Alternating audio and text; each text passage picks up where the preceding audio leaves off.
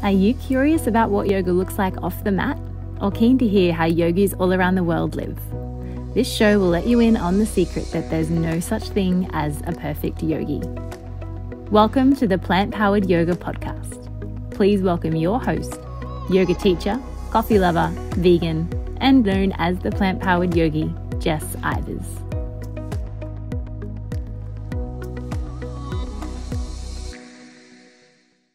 Hello and welcome to the very first episode of the Plant Powered Yoga Podcast. My name is Jess. Thank you so much for being here. Today's episode is all about the best things that I learned on my yoga teacher training.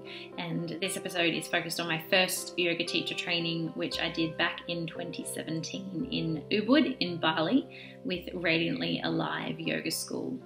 It was a 200-hour intense 3-week or 4-week training, 3.5 weeks in total, and it was one of the hardest and challenging things that I've ever done. I didn't know what to expect, and I went into it probably a little too ambitious. Looking back now, I was really prepared. Well, I thought I was really prepared for this training. I booked it in months and months ahead. I was super serious about my practice and I was training every day, trying to get as physically fit as possible. But I was going to yoga, I was practicing lots and really pushing myself to be what I thought was the best yogi.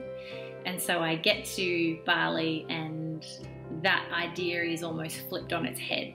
And I don't know about any other yoga teachers who might be listening, but this might have happened to you as well, maybe when you did your training. And my mindset around yoga has changed a lot in the last 3 years since that first training, and even in the second training that I'm undertaking now. It's definitely not about pushing yourself or that perfect poses exist or that to be able to be a proper yogi you have to be practicing for 6 hours a day.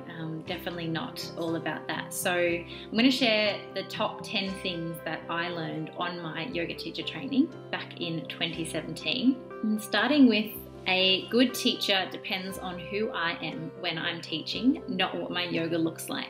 I know I got really worried about stepping into a teaching role and being concerned that I couldn't do handstands or headstands or even say get into a full Hanumanasana split. I really worried that that was going to come across in a really bad way as a teacher. How could I be at the front of the class teaching when I can't even fit into these poses or these shapes that look so wonderful? And I realized that it's not about that. No one really does care if you can do a handstand, headstand, if you can do all these amazing things with your body. And I think as well it reiterated to me that yoga's not there as a way for the teacher to show off at the front of the class. It's about being there for your students and guiding them through something. So it depends on who I am being when I'm teaching, not what I look like. And so I hope that resonates maybe with some people if you are also having that doubt about your teaching ability because of what you might look like. Number 2 on the list is be serious about your practice, but not serious about life. And there was quite a lot of yoga life talk, how yoga really represents a lot of our life. That in this list and a lot of what I learned on my teacher training. I really like this one because it is about when you step on your mat, that's your time, that's your space to be in your zone and in your practice. And for a lot of us, we wish we could maybe do yoga all the time and be in this great yogi state, but sometimes it is only when we come to step on our mat and come to be in those 4 corners that's where we can really sink ourselves into the practice and really absorb all of the wonderful benefits of it. Whether that helps anyone else listening, maybe that when you step on your mat the next time, but just know that that's your little safe space for you anyway.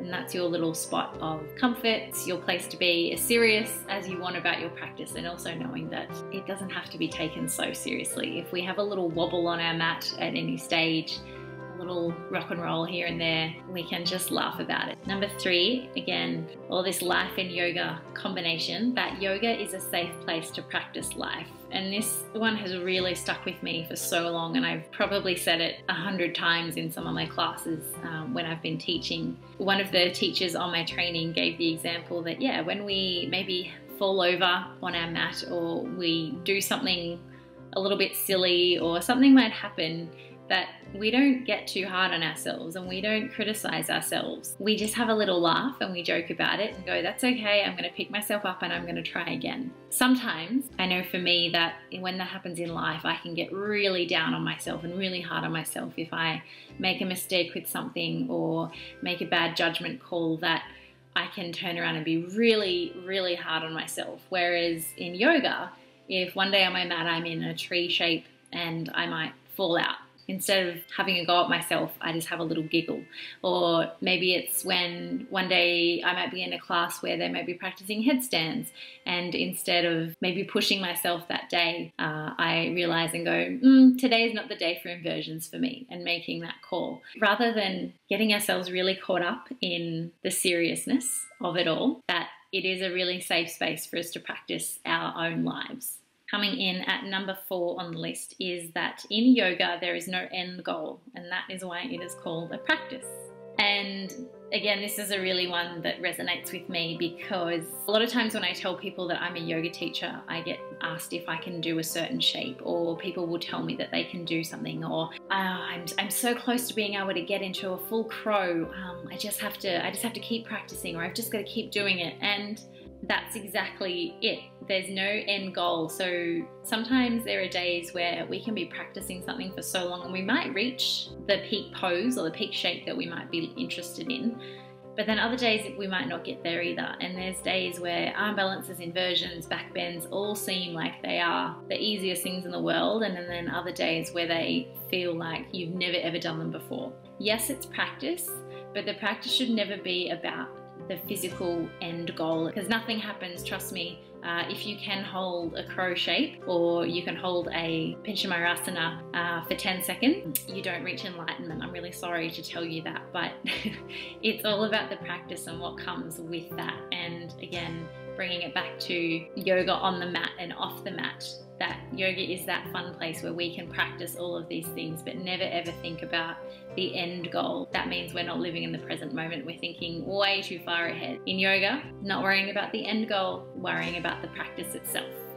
Next up on the list is that while the philosophy of yoga is an ancient practice, the poses are really only less than about 100 years old. We think of yoga and we think of it as this really beautiful ancient tradition, which it really is, but the physical practice of Vinyasa yoga or Ashtanga yoga is actually a really young practice. It has only been practicing for less than 100 years, and that's something that was a bit of a shock to me. I thought I knew a lot about yoga, and I just imagined that thousands and thousands of years ago people were flowing and moving in these beautiful ways, but it was actually created for young Indian boys, young Indian gymnasts, and that's how we got a lot of the shapes and the movements that we get today. So while the mindfulness, meditation and the philosophy aspect of yoga is a really ancient practice and a really beautiful one at that, when you step into a Vinyasa class, unfortunately it's not an old-fashioned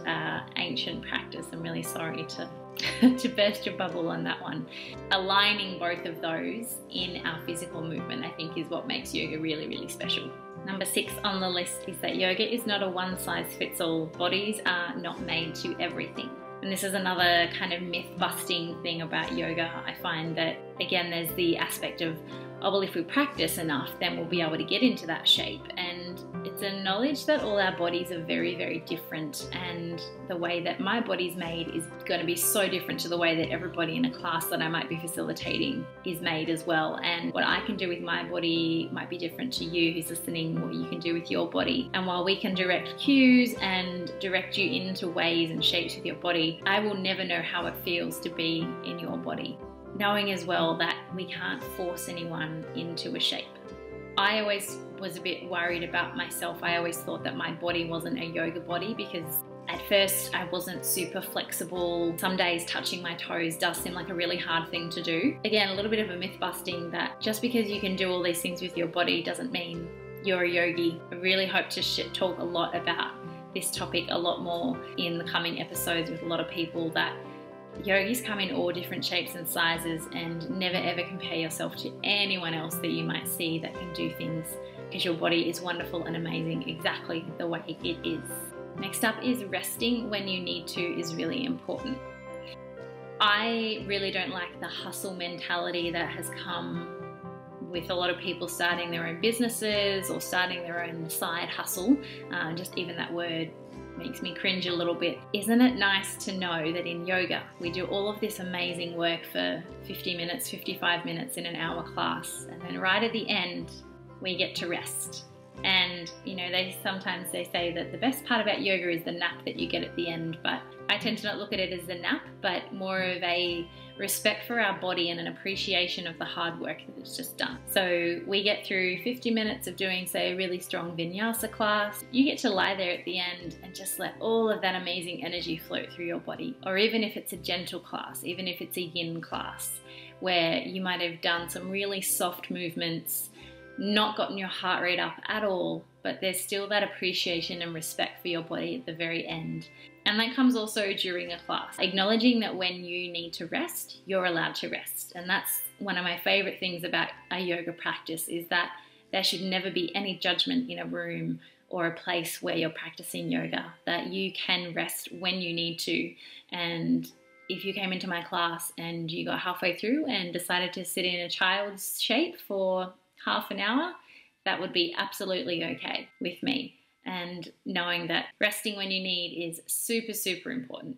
Number 8 is that everyone finds yoga in their different way. So my story is finding yoga. I practiced a little bit when I was a teenager. Wasn't really anything super special to me at that time, but then found yoga coming into it my own way not long after I moved to Melbourne and was really dealing with a lot of anxiety and mental health issues. So yoga was my way of something to get out of the house and go to and do. Some people find it that way. Other people have been practicing for a really, really long time. Some people find it through that they might have been dancers or athletes or gymnasts, and yoga complemented their lifestyle in a really good way. Like before, that there's no one size fits all for yoga. There's no one size fits all for the way that everyone finds yoga. And you might try it 20 different times before something hits you with the way that you appreciate yoga. Just because we try something once and don't like it doesn't mean that we won't come back to it again.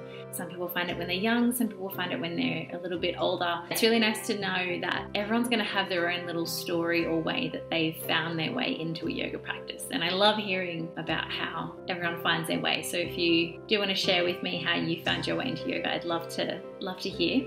Second last on the list is that self-practice will help you learn what feels good in your own body. I never really understood what a self-practice was or a home practice was till I was on my teacher training. They really encourage us to try our own practice, and it was mostly coming from a place of teaching. So if we were to teach, we'd need to know what feels good in our body. That's been a really important thing for me, to practice within myself, to know what feels really good for me personally, knowing as well that that might not feel great for everyone as well. But if I feel confident in what I'm doing, I'm going to feel a lot more confident teaching that than I will if I haven't practiced something before. And that's, again, it's called a yoga practice for a reason, that we try these things, we try these shapes, and if they work, they work, and sometimes that they don't. But giving yourself the freedom to move around in your own way first, before maybe taking that and showing someone else or offering that to someone else, is a really good thing I've learned before teaching others. And the last one on the list is that you know enough right now. I think when you finish a 200-hour training, you have a moment of thinking, I know everything that there is to know about yoga, and also I know absolutely nothing about yoga, because there's so much more to learn. And I think that's a really important thing to think of, because there is so much to learn and there's so many people out there who know all these different things, and we can learn so much. So what and I know right now is enough for me. I know that there's hopefully more space in my brain for me to keep learning. It's okay that I don't know everything, and I don't ever have to know everything, but what I know enough is enough right now. Going over my top 10 list once again is that a good teacher depends on who I am when I'm teaching, not what my yoga looks like. To be serious about my practice, but not serious about life. And that yoga is a safe place to practice life. In yoga, there is no end goal, and that's why it's called a practice. While the philosophy of yoga is an ancient practice, the poses are really only about 100 years old. Yoga is not a one-size-fits-all. Bodies are not made to do everything. Resting when you need to is important. And everyone finds yoga in their different way. Self-practice will help you learn what feels good in your own body. And you know enough right now. So I hope you enjoyed me sharing some of the best things that I learned on my first yoga teacher training. I hope to have another one of these episodes coming up a little later, similar to this, but on my second yoga teacher training, which I'm almost finished with Yoga for Humankind. So looking forward to sharing lots more of my learnings and stories with you that I've been able to learn from some of the best yoga teachers in the world. And if you've got anything that you maybe learned on your teacher training or that you've learned from yoga over the years, feel free to get in touch at plantpoweredyoga.com. I'd love to hear your stories. And thanks again for listening, and we'll see you next time. Thanks again for listening to the Plant Powered Yoga podcast. For more information, visit plantpoweredyoga.com or visit the show notes below. I'd love it if you could rate, review, or even share this podcast with a friend. Thanks so much for helping create a kinder world, and see you next time.